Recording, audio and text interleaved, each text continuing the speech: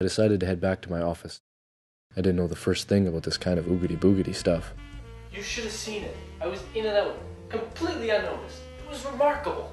I was like the elephant, nature's most wily creature. Mr. Invisible, I presume? You can call me Partially. Partially? What kind of name is Partially? What kind of name is Klaus? My dear old mother gave me that name back in the old country. It's highly regarded. It's a status symbol. Sounds like a carny's name to me. It looked like it was finally time to teach this meathead that this dog has bark. I mean, bite, right? Wait, how does that saying go again? All bark and an overbite? From the fetal position, I can kill in 11 different ways, but this didn't seem like the appropriate time or place. Are you alright? You were out for quite some time. No, I'm fine. The only thing hurt on me is my pride. And possibly my spleen. Partially. I think we're in trouble. Thank you, Mr. Invisible. Your incompetence has made recovering our precious statue to Pazuzu quite easy. Pazuzu? Isn't that the thing that possessed that little girl in that Exorcist movie? I don't care what people say. That movie sucked. There's nothing scary about a little girl with the flu. I mean, I don't care how much she spins her head around. It's ridiculous. Mr. Invisible! Stop your yammering. It's starting to annoy me. Is that so, you big freakish carny offspring?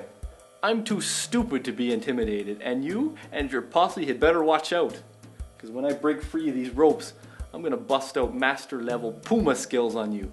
Then, when I'm done, the only thing left will be your bad accent. But I don't have an accent. Ha, Klaus, you big lummox. You're a real Nancy. In fact, all I need to take you out is one little finger. I'd love to stay and laugh at you some more, but I have more important things to do. Good day. They took the statue into the ceremony room, but how are we going to escape? Don't worry. I always carry my trusty pocket knife with me. Well, this one little cut, and in moments we'll be free.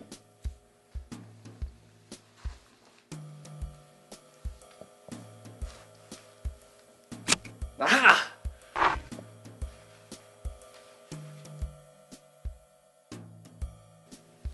Damn. Partially. What happened? Don't worry, Madonna. I've heard of amazing feats performed by ordinary people. Times of crisis. You know, like mothers lifting cars off their children and such.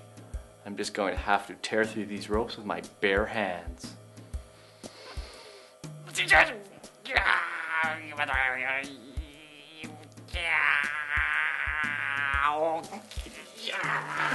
Quit playing around. Let's go.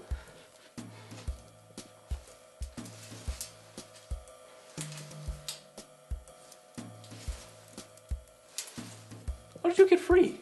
Well, I just noticed that they had tied it right in front of me, so a couple of pulls and ta-da! What happened to your pants? Don't ask, it's a long story.